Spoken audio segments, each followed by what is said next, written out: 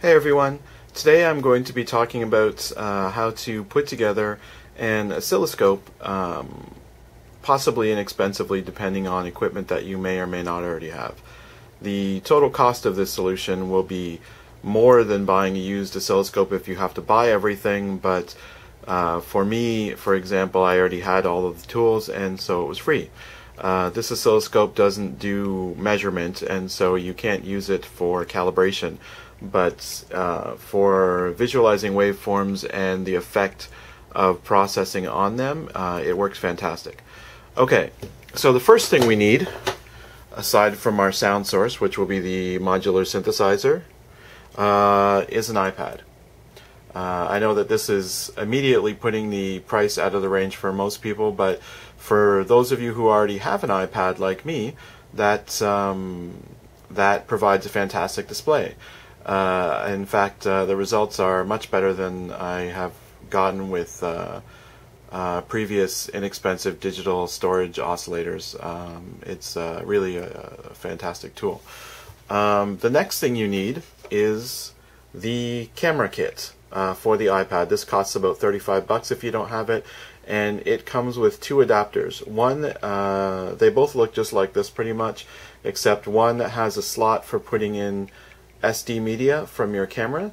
The other, which is the one that we're going to use, has a USB slot for plugging in a camera, but it also happens to work with all kinds of other USB devices. The next thing that you need is a class-compliant USB audio device to plug into it. I am going to use my El Cheapo Plantronics telephony headset, which I bought for talking on Skype. The neat thing about the Plantronics is that its connection is via this cable that just converts, as you can see, a pair of straight 1/8" audio jack connections into a USB connection. So the first thing we are going to do with that is take the headset right off so that we basically are left with a simple class-compliant USB audio device. The last thing we need is just a 1/4" to 1/8" adapter, because the modular outputs in 1/8"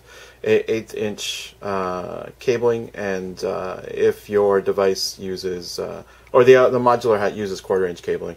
If you're using a modular or another synthesizer or another audio device that uses 1/8", obviously you don't need this. So we're going to take that, let's see if I can do this one-handed. We're going to take that and plug it into the mic jack on the audio adapter, and then we are going to plug the USB end into the USB plug on our camera connection kit, which I'm going to do off camera. Sorry, I'm going handheld on this because my tripod is broken right now. Like so. Then you fire up the iPad and plug it in. It plugs in right where the dock connector is. Sorry, I have this sitting inside the modular enclosure and it's a little hard to get at that connector. Here we go. So jack that in, make sure it's a nice solid connection. Give it a second and your iPad will display a warning. Come on.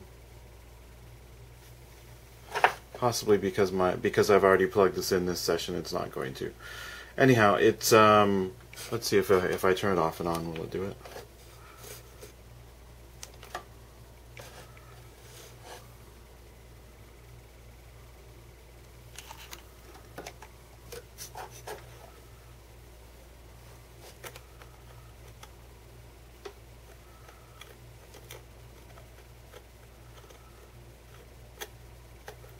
The worst demo video ever.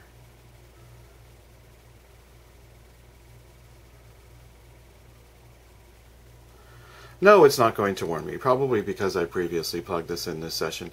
Normally when you do this, it will pop up a little pop-up warning saying that this device is unsupported and won't work. And you just ignore that, okay it, and away you go.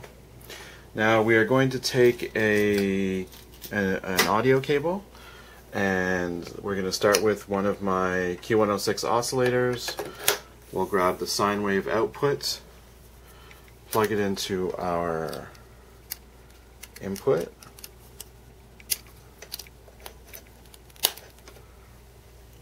and fire up a little app called, not the Etch-a-Sketch app.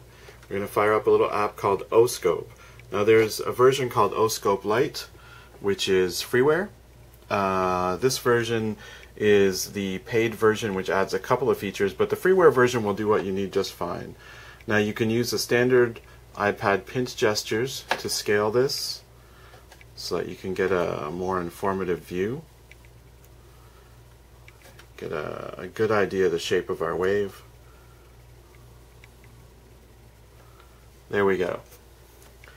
So there you have your view. Now this is the sine wave out of the Synthesizer.com Q106 oscillator.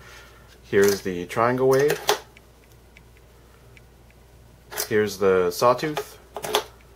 And in fact, this device helped me find a connection problem with my oscillator already, because it turns out that the connections for the sawtooth and the ramp were superimposed. Here's the ramp. Here's the pulse, and this is me varying the pulse width. Now things get really interesting when we take a view of how effects affect this. Here is an STG Sound Labs wave folder, which is a nice little distortion module, and we are going to measure it instead. So nothing right now. Let's grab another cable. Try not to drop your cables. And let's get the sine outputs from our oscillator and put it into the wave folder. Wave folder does all kinds of neat things. So if I adjust the input offset, you can see the way that affects the wave. This is right from -5 through to +5. This is right at unity, so presumably no offset. This is the input gain. So we have it looking more or less like the source sine wave for a little while, and then as we push it into distortion, the wave becomes more complex. And that's about 50% fold mixture. If I turn the fold mixture all the way down, obviously it's a little less gnarly. If I turn it all the way up and increase the gain, it's much more gnarly. So, and then in fact we can send an LFO into the control input, and you can see how the unit responds in real time. It's actually very smooth.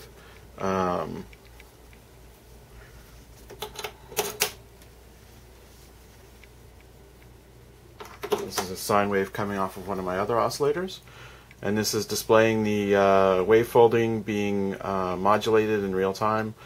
It looks gorgeous on the iPad display.